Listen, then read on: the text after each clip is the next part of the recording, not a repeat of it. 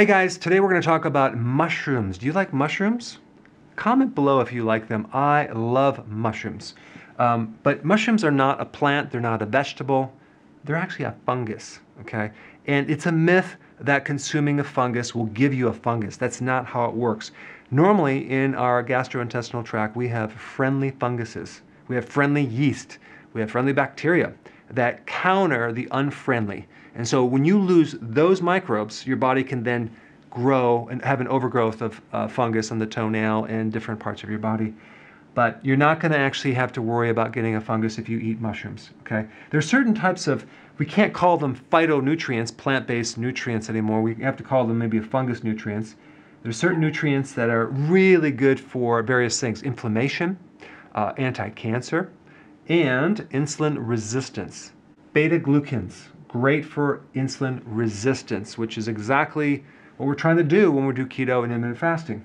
So anti-cancer properties with different types of mushrooms. Did you realize that there's more potassium in 1 cup of mushrooms than there is in 1 banana?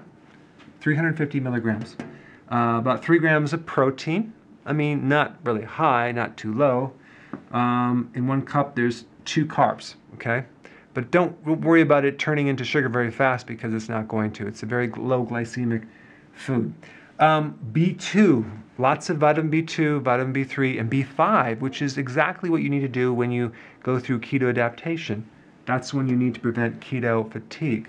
Vitamin D, which is fascinating. Choline, which is good for the liver, a fatty liver. It's a type of B vitamin that strips off fat from the liver and helps build up certain types of chemicals in the body for concentration, focus, and like brain energy.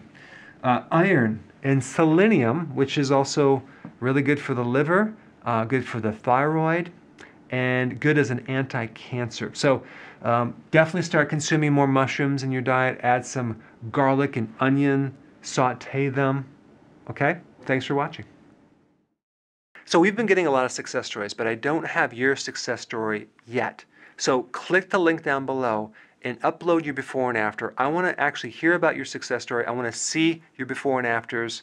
And every week we do featured success stories. So click the link down below and share your success.